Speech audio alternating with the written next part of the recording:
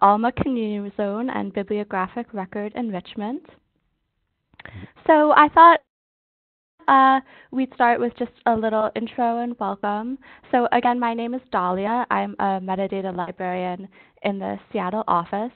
And I've been 8 years with ProQuest and then Libris, mostly actually with the 360 knowledge base for the majority of my time, working with collections and title lists and things of that nature. And then in 2018, starting on the Alma Community Zone with a focus on enrichment mainly and authorities, both of which we'll be talking about today. So here's an agenda of what I'd like to go over today. And the goal of all of this is basically to give information, to demystify the process for you all, and just allow us to work together better in the future. So I'll go through an introduction on the community zone, basically how the metadata is structured so that we're all on the same page about that. I'll touch about contributions because that's an important aspect of it. And then we'll get really into the meat of the presentation, the details on the full bibliographic record enrichment. We'll do an overview. We'll talk about different kinds of vendor records. And then I think the part many of you might find most interesting is where I'll kind of take you under the hood to look at exactly what content does within our systems with our record import and merging. So here is an overview of the different kinds of content in the community zone. I think of it as having three main parts that are all interconnected, that all work best together when they are all full. So the knowledge base or central knowledge base or CKB, that's where the information about the electronic collections live, the electronic portfolios, that's tightly integrated with the link resolver, with the full text linking. And that really works best together when we have full bibliographic records, which we'll be talking about today, which are then tied to our authority vocabularies of rich subject and name information. So I think important for the structure of the community zone is we have a one record policy. So that means that when we have the same ebook or e-journal on several different providers, platforms, etc., there really ideally should be one record for the same instance of that ebook or e-journal in the catalog. And because it can be tied to many different providers, it should be neutral. It should just have the descriptive information about that ebook itself, not information about the platform that that instance is on. And so I think because of that structure, our community catalog has evolved so that a single record is going to not be necessarily kind of a pure record, but comprised of information from several sources potentially. So just to show you visually an example of it, this is a title I like, 10,000 Nights, Highlights from 50 Years of Theater Going. I haven't read it, but I want to. And so this title, this record that you see a snippet of here, is tied to several different providers, JSTOR, eBook Central, EBSCO, Muse. And because of that, the record is ideally going to not have specific information from each of those providers, but just the information about 10,000 Nights within. And in this case, of those providers you see there, we get full MARC records from Project Muse and eBook Central. So we'll look at this record a little later. You'll see that we will have actually information from both of those providers in a single record.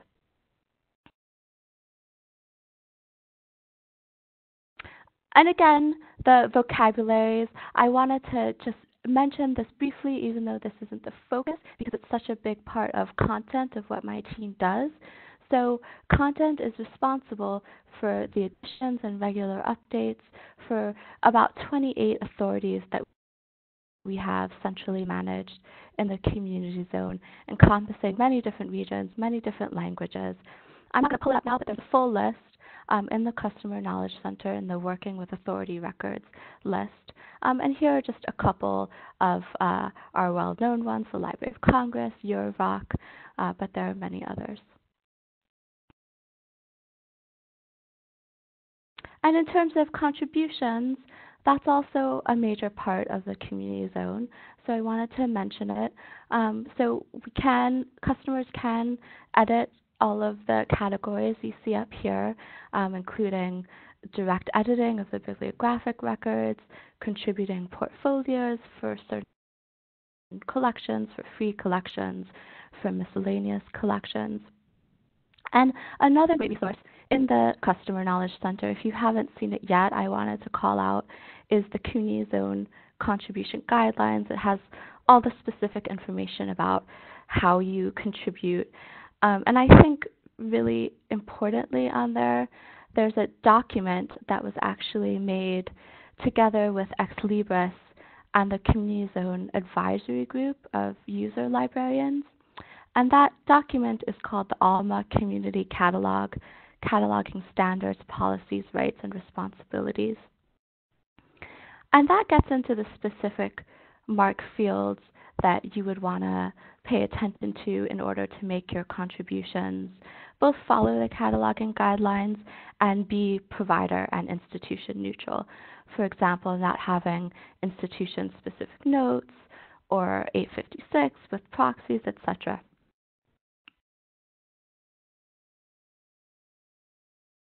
Okay, so now we're going to get into the enrichment process and all the details that go along with that. So we get a lot of questions about this, so I wanted to clarify right off the bat that the bibliographic record enrichment is a two-step process. And what I mean by that is that the CKB, the knowledge base team, starts with vendor title lists. Those are used to create the electronic collections. And those are usually in the KBART format, which is the NISO standard for title lists. And when those are loaded into the system, what that does is it creates these brief bibliographic records that you have all seen in the knowledge base that contain, the title, the date, the author, hopefully, but not the full MARC 21. And so that's the second step that my team comes in. So once those brief records are there, then we hopefully get the vendor records, the full MARC records, and those are used to enrich those brief records.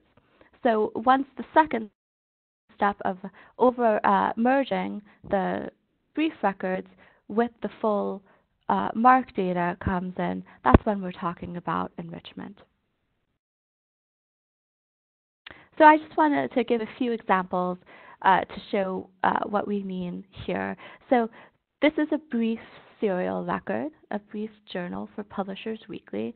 And most of this information here is coming, again, from the title list, from the KBART list.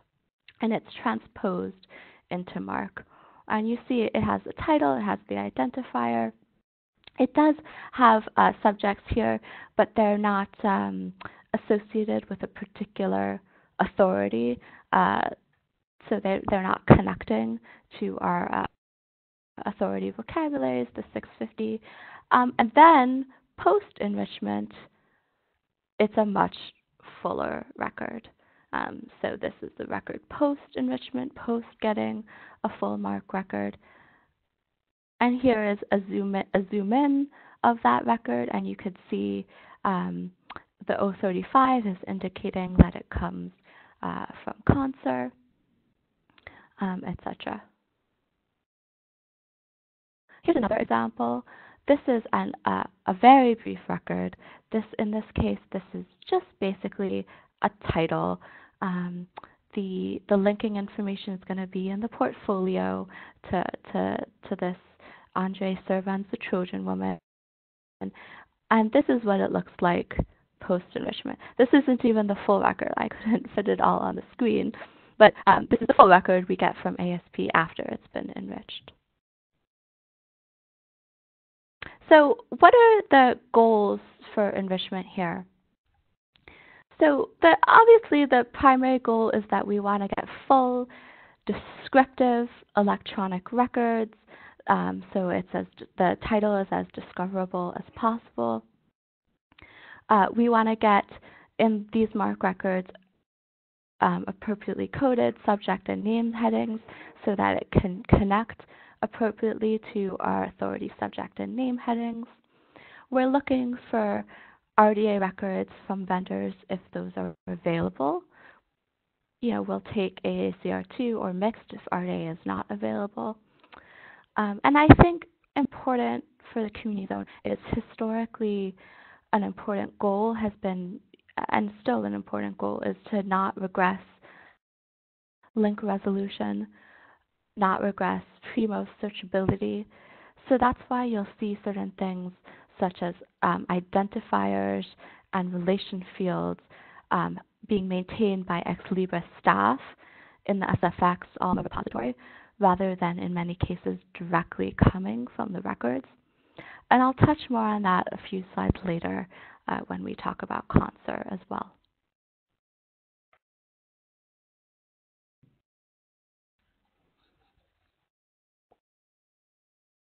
So now I'd like to talk about the inclusion of vendor records, what we have, what we don't have, etc. So I think it's important to note that when we get vendor records to load in the community zone for enrichment, we always need an agreement, or almost always in any case. And what I mean here is a legal agreement. So our legal team working with the vendor to say, yes, you can use these records, these full records in the community zone. And so in practice, that means we're also getting the records from the vendor directly, whether we have permission to go to their website or via an FTP.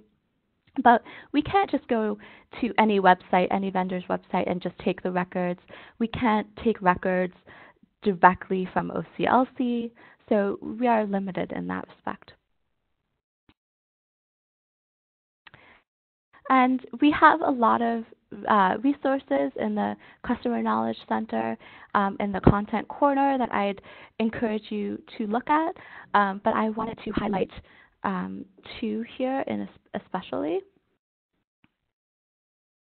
So the first one is the monograph record enrichment, which I will try to pull up here.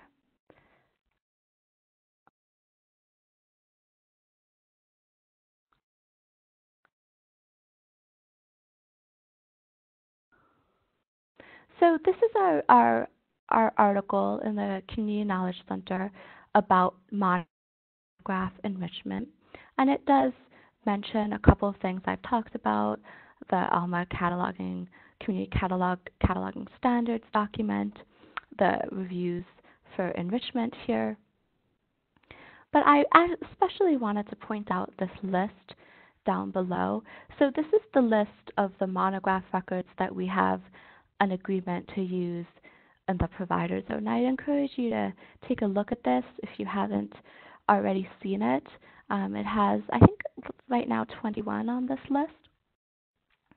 And I think importantly, if you did want to review the quality of a particular record set, this would tell you how to find those records.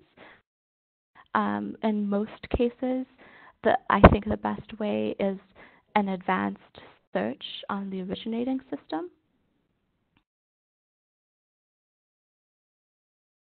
And then we also have an article about serial record enrichment.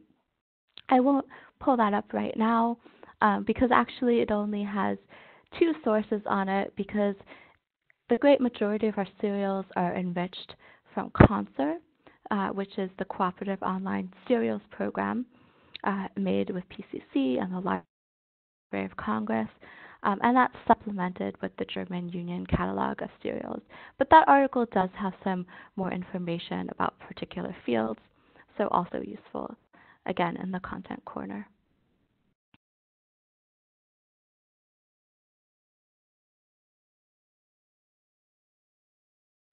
Okay, so we have these sources for enrichment. Here's some icons of a few of them down below.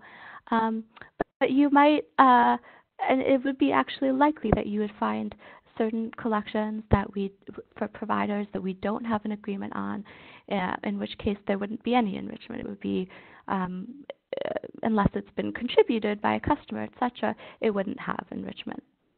So I wanted to highlight, though, that those sources could be requested if it's a new provider that we don't yet track for enrichment.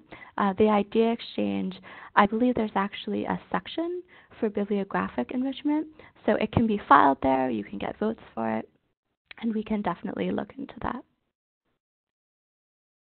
All right, so let's get into maybe the most fun, interesting part, the record import and merge process, where we'll get into the details of really how it's done by content. And I want to start with just reviewing the serials records, the Concert records process, because we get a lot of questions about that. Again, that's the Cooperative Online Serials Program for serials records. So how this works. Once a week, we use an internal tool, and it kind of scours for new records in the Alma community zone, and it will compare that to the weekly file that we get from Concert. So any additions, additional Concert record, any changed Concert record. So what that will do is make that comparison and then create a custom MARC file.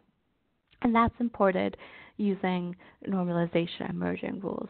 The normalization is really minimal here, but I did want to highlight the merging rules. So when we have that file of Concert serial records, we're importing the great majority of the fields exactly as is, except the ISSNs and relations. And that's because of the issue I mentioned before in terms of maintaining linking, maintaining pre-move searchability. So because of that, those fields are historically managed by Ex Libris content staff. That doesn't mean that they're not in the record that you see in the community zone, but that they're managed internally. So, for example, this is a relation field. It's actually connected to the Publisher's Weekly title that you saw briefly before, if you remember. And so this is a 785. It's a continuing title. And in this case, this is part of the record that's presented in the community zone. But it has some customization creation by Ex Libris. So the continuing title, it's linked to the exact CKB number, the exact MMS ID. You see CKB 110978, etc.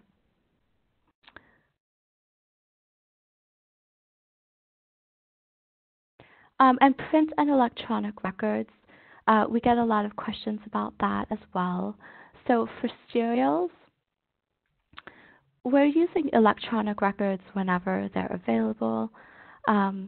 If an electronic record can't be retrieved, maybe it's missing an ISSN for a match point, maybe Concert just simply doesn't have an electronic record yet for that title, even though it is online in the community zone, we will retrieve the print one in those cases. Now there is some minimal conversion going on, specifically the 008 form of item is converted to make sure that it's online so that when it's searched in the community zone, it will show as an online record because everything is an online record in the community zone. But we are looking to create some further conversions, so stay tuned about that. But for monographs, it's much simpler. We really just want to use electronic records only. That's something we review when we get new vendor records. And because everything is in the community zone, is supposed to be online only, we do ask that the print identifiers only be in the 776 fields. Okay, so here's a snapshot of our import process for enrichment, we use Alma imports, actually our own instance. So those of you who use your own imports in your network or institution zone, the next few slides will look very familiar. I'll try to make it understandable, even if it's not. But so we have different profiles for different providers that we schedule imports for enrichment. So here are just a few at the top. And in addition to each provider having its own import profile, each would have its own normalization, or in other words, correction if that were needed.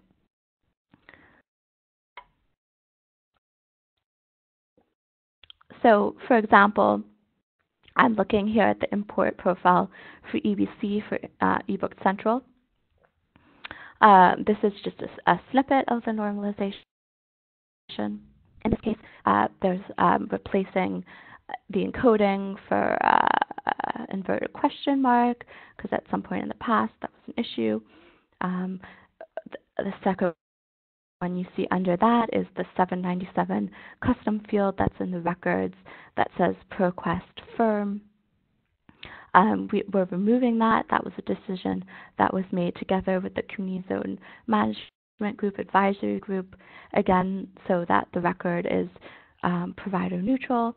And this would go on, but these are just a couple of examples.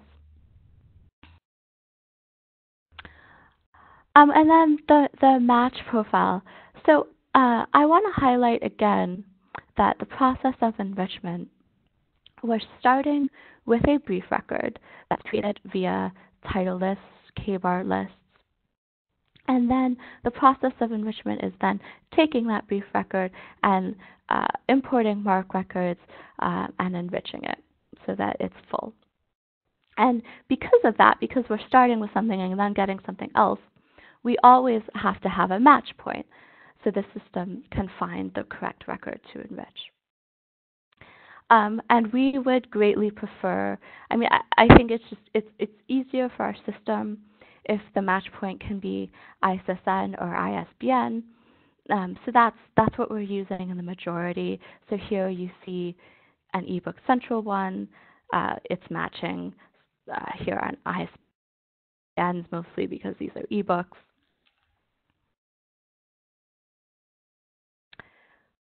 Here is a trickier example. This is Alexander Street Press. So as most of you know, Alexander Street Press is one of a couple providers we have that doesn't have standard ISSN, ISBNs because it's historical, because it's video, because it's audio, etc. So we have an alternate method here of matching on the 035 in order to make enrichment happen. And so what it's doing, it's actually a little bit even more complicated than this. It's taking the ASP-specific identifiers from the linking, from the B keys, for those of you who are familiar with that. It's putting, with the special extraction tool from our developers, it's putting that into the MARC record. Once that process is done, it's matching on that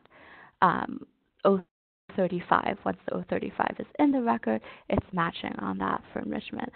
So this is a trickier method, and recently we were able to load a lot of ASP records, I think 170,000, so most of them, but we still have some gaps we're working through because of this method, so a little bit of further development and analysis here.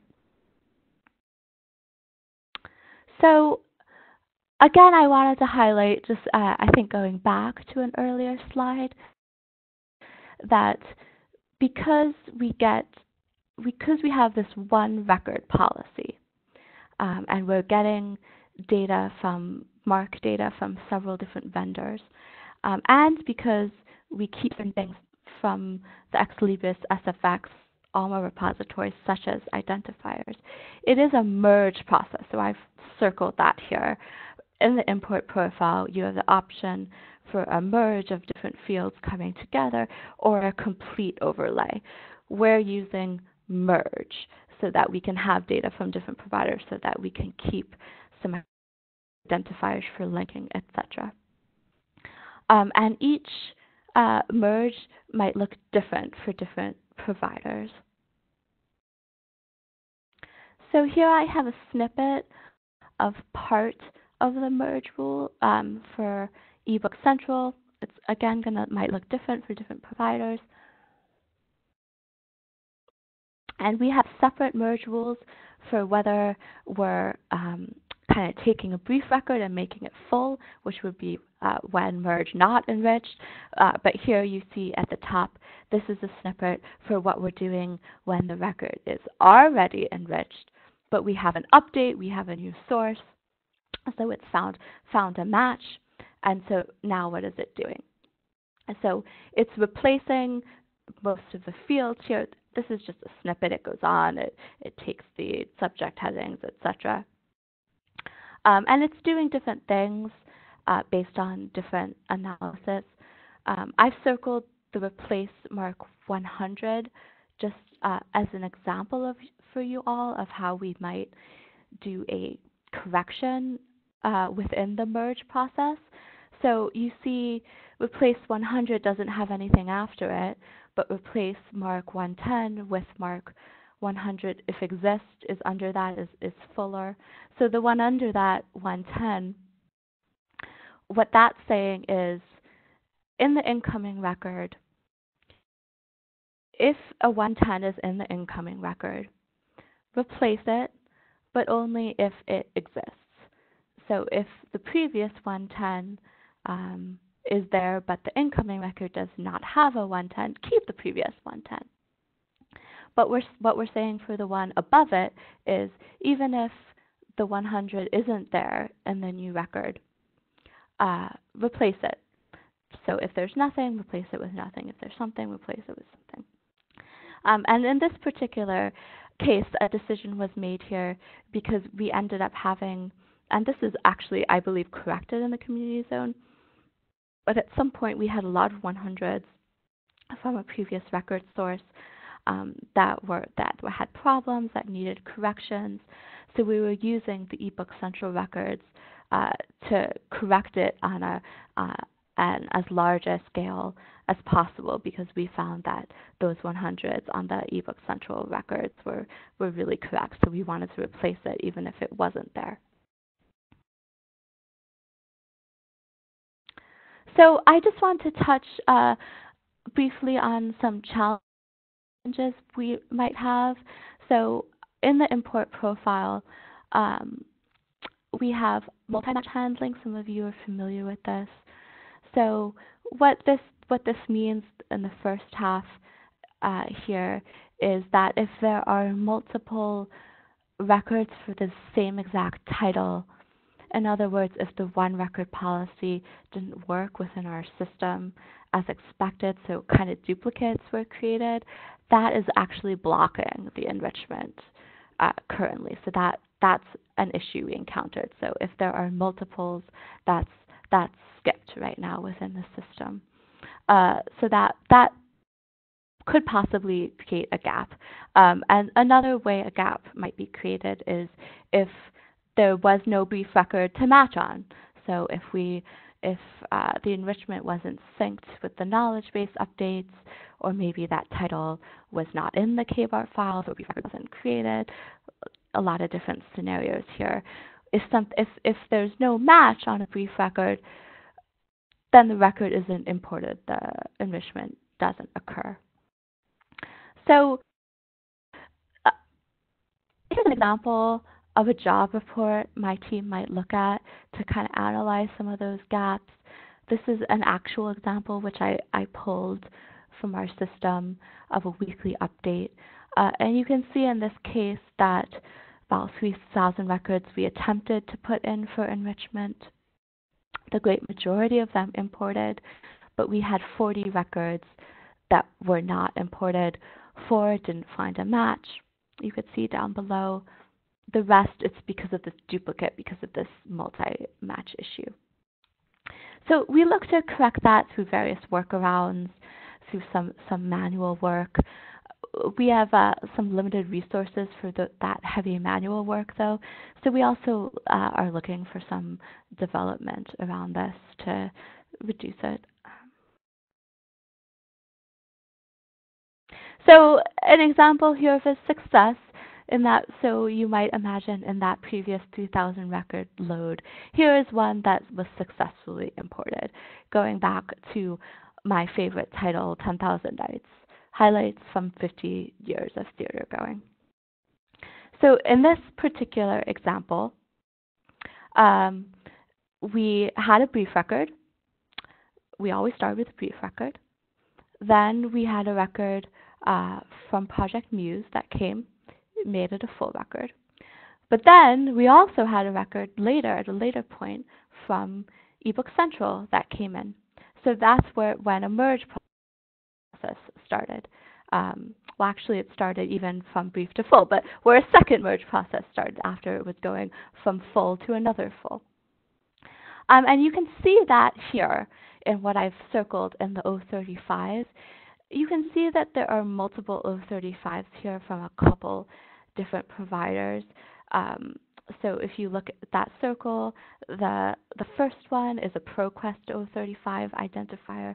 The last one, the middle one is OCLC. The last one is a Muse 035.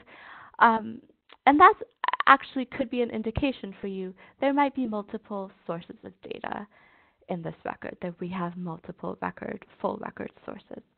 But you could see at the top, the originating system is EBC, is eBook Central. That's going to be your indication that the last record we imported for enrichment is coming from EBC. So originating system, think of it as what was the last source of data? In this case, it's EBC. And just getting a closer look here into this record, and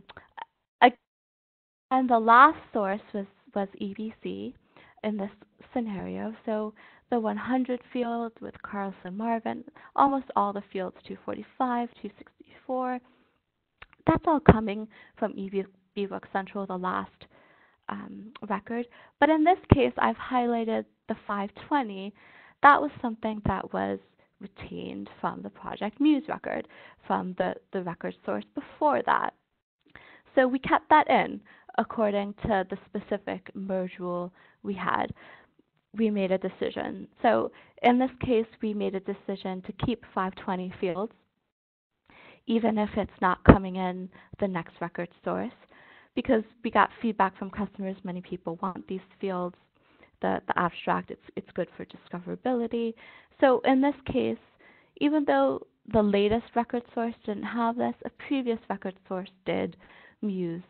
So it's in the record. So this record has data from both points.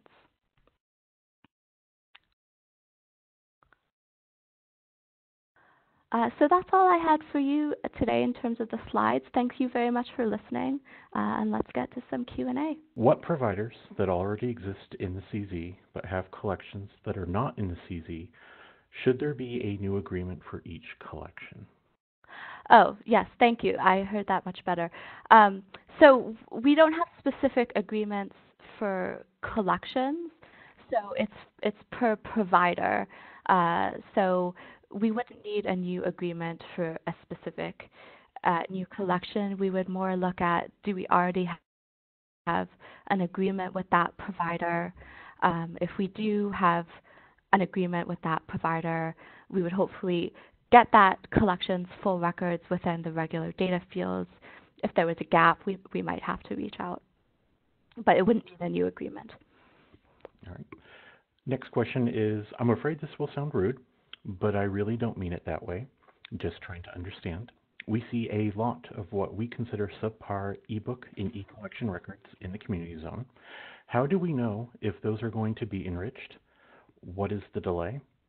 How do we know when we should go ahead and enrich a record, or if we should wait. Will our edits be retained or overwritten? Thanks. Okay, there are a few questions there. I'll try to start with the first. So I think you're talking about in terms of quality, the brief records in the community zone, and how to identify. So the brief records, understandably, are not viewed as high quality. How to identify whether it's going to be enriched. I think that a great resource is those articles I showed. Is it a provider that we have records for?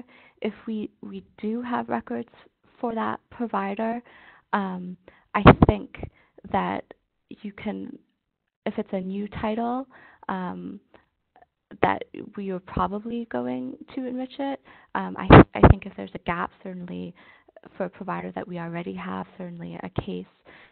But if it's a new provider, if it's a provider that is not on that list, then that's a scenario where you might want to contribute. You might want to enrich it yourself, or request it to be added to the community zone. The second question, I'm going to pause here because I have a couple of other people on the line. We have our content product manager and content manager. So if they want to chime in and introduce themselves, I'll pause. And hi, so this is Rael Alstein. I'm the content product manager, and with me is Liron Klein-Levy, who's our operations manager. I hope you can hear us okay.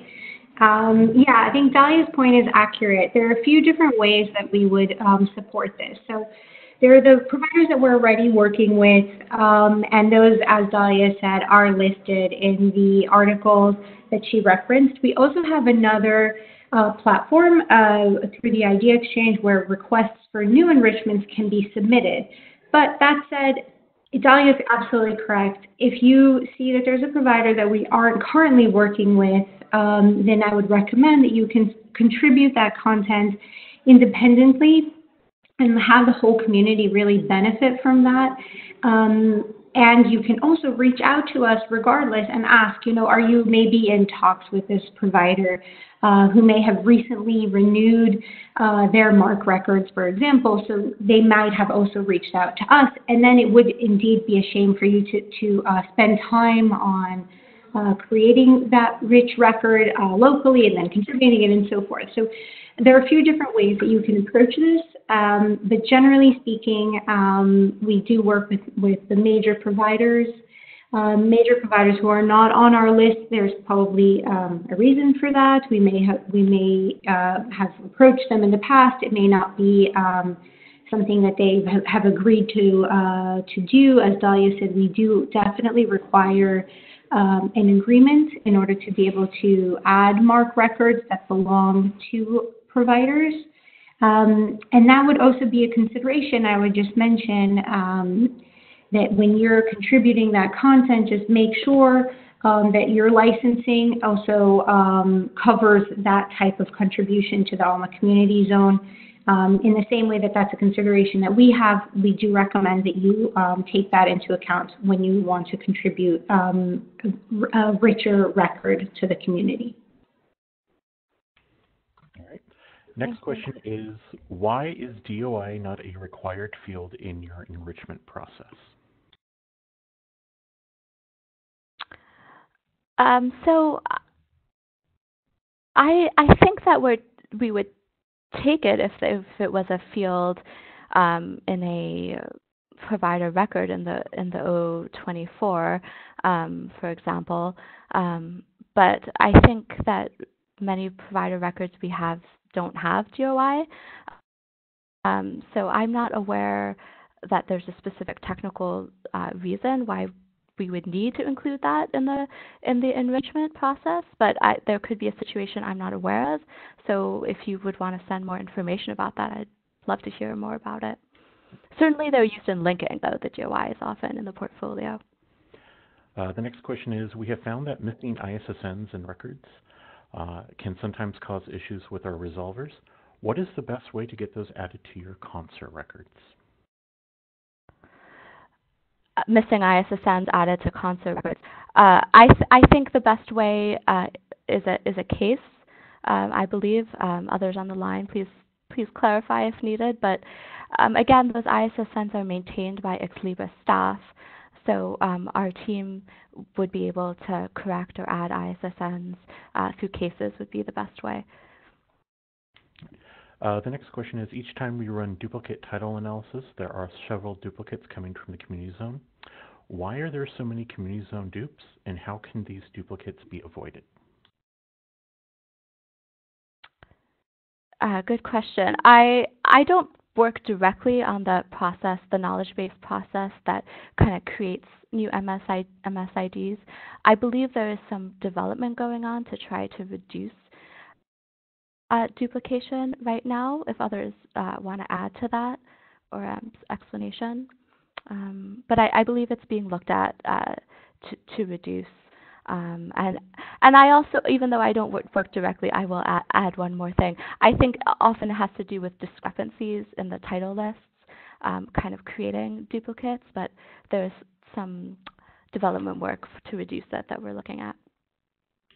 All right. The next question is, when we contribute a bib record, is it important if we use field 020 subfield Z instead of the 776 or vice versa? Does it have any effect on the match in Alma and Primo? So I believe the question is if you're contributing a record. So in other words, I believe it's contributing a full record, so that would be as part of a full electronic collection. What is the impact of using the 020Z field versus 776? I would have to look more into how it affects Primo in particular. I would say to try to match the contributions to the community zone standard as much as possible, though, when you contribute full records as part of a collection. So since we're putting identifiers, print identifiers in the 776, I think it would be ideal to match that standard. What it would do if it's not exactly matched in terms of Primo, I'd have to look more into. Our next question is, what's the time delay between when the KBART record is created and when it is enriched with the full record? What's the time delay? There could be a few different scenarios for time delays. It could be that we simply don't have that record source, that provider. So you might just not see enrichment. It could be that we're having some difficulties with matching. So there might be a delay in terms of getting that match right, adding the identifiers so that match can occur. It could be that it's just we haven't gotten that record yet from the provider, so we have to wait a week or two. It could be a duplication issue that we have to do some analysis to reduce duplication so the match could occur. So, there are a lot of different scenarios why there might be a delay. I could just say, we try to reduce it when we can in different ways, different workarounds. We have time for one more question. The question is, these are all bibliographic records for electronic resources. What about bibliographic records for physical resources? Until that is available, this is useless to me. Yeah, the community zone right now is just online records. So it's electronic resources.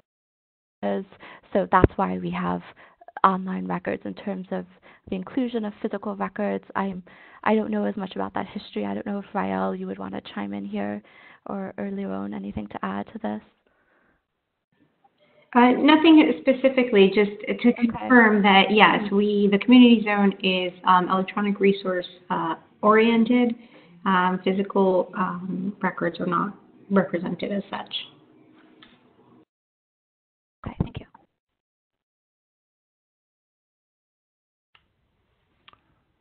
All right. We have several more questions. We have collected them, and we will answer those offline for everyone. And for everyone requesting links to the various Knowledge Center articles, yes, we will be providing those. And there will be a recording of this webinar posted to the Ex Libris website. I'd like to thank everyone for attending. We appreciate your time. And if you have any further questions, please feel free to reach out to us at any time. And thank you very much, and have a wonderful day. Thank you.